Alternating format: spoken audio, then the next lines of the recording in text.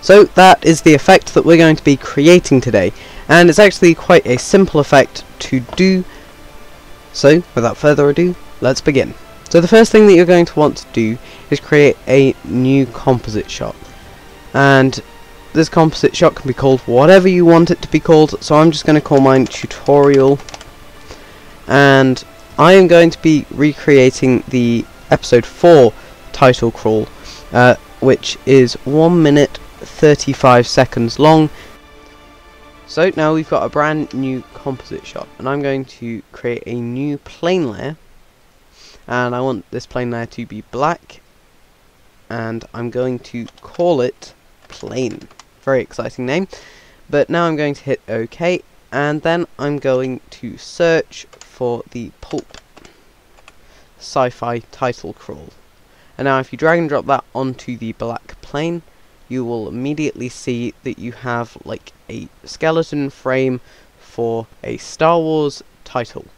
So now if you go into the Controls tab and go to the Pulp Sci-Fi Title Crawl effect, you will see that there is a line that says enter your teaser line here, and if you just drag over that, then you can type something in there, and then the 4 dots. So I'm just typing out that, and as you can see, that has already entered into the title.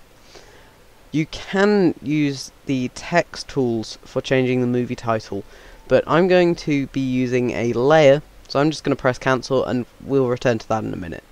As I'm creating the episode 4 titles, I'm going to put in episode 4 but in Roman numerals, so IV, and episode title I'm going to write A New Hope. For the text crawl, I'm going to click on the A button and then search for the A New Hope's title crawl on the internet. So now I've pasted that in. As you can see, it's just one long string, and if I hit OK and then go ahead, you can see that it's just in one big block, and in the film it's split up into smaller paragraphs. So what I'm going to do is I'm going to find where the paragraph should begin, and then I'm going to hit enter to put it onto a new line, and now if I hit OK, you can see that there is now a paragraph.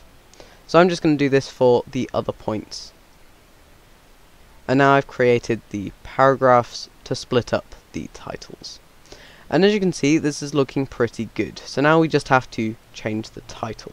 You can use images and layers inside of Hitfilm for the movie title.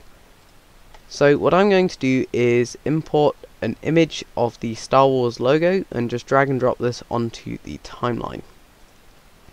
And as you can see, we now have the Star Wars logo sat on a black background on the project. So now I'm going to right click on this layer and change its blend mode from normal to screen. And as you can see, that's now got rid of the black and it's just left Star Wars. So now I'm going to drag this below the title crawl and hide it. So now I'm going to go back to the title crawl layer, and I'm going to change the movie title in the movie title drop down from text to layer. And you can see that has now changed to a layer selector. So now I'm going to select the Star Wars logo. And as you can see, that has now imported the Star Wars logo. I'm just going to play around with these settings just to get something that I like the look of.